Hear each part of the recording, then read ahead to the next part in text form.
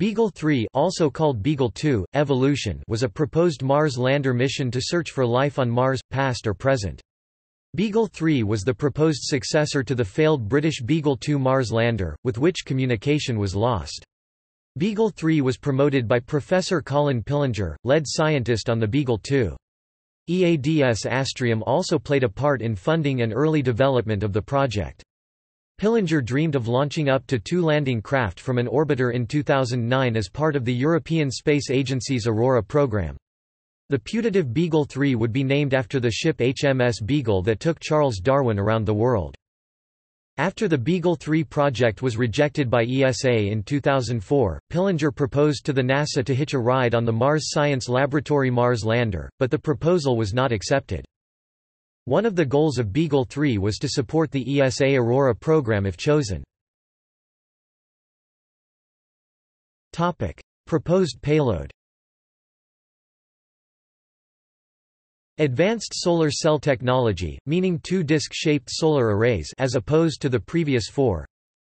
A gas analysis package (GAP) to test soil and rock for biosignatures and biomolecules. Powerful X-band 8.0 to 12.0 GHz antenna for direct vehicle-to-Earth radio link on the vehicle's main shell, to provide real-time descent data. New lithium-ion battery technology to be able to operate at lower temperatures, meaning less power wasted on heating, a possible 60% capacity boost to that of Beagle 2. Deadbeat airbags, which inflate just before touchdown, and gently deflate during landing, so that the probe could come to a stop where it lands, and not bounce to a stop.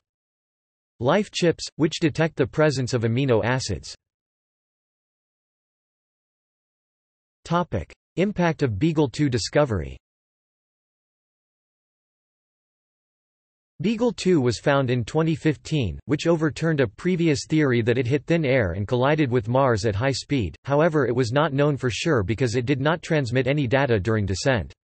When the Beagle 2 leader tried to raise money for Beagle 3, the EDL system used on Beagle 2 was an unknown.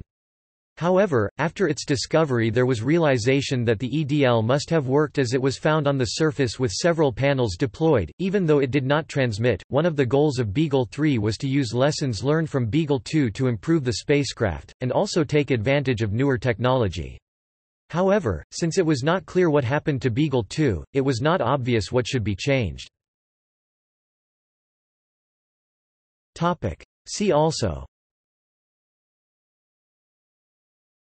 Beagle 2, ExoMars, ExoMars Schiaparelli EDM lander, Life on Mars, Mars Reconnaissance Orbiter, Mars Science Laboratory rover.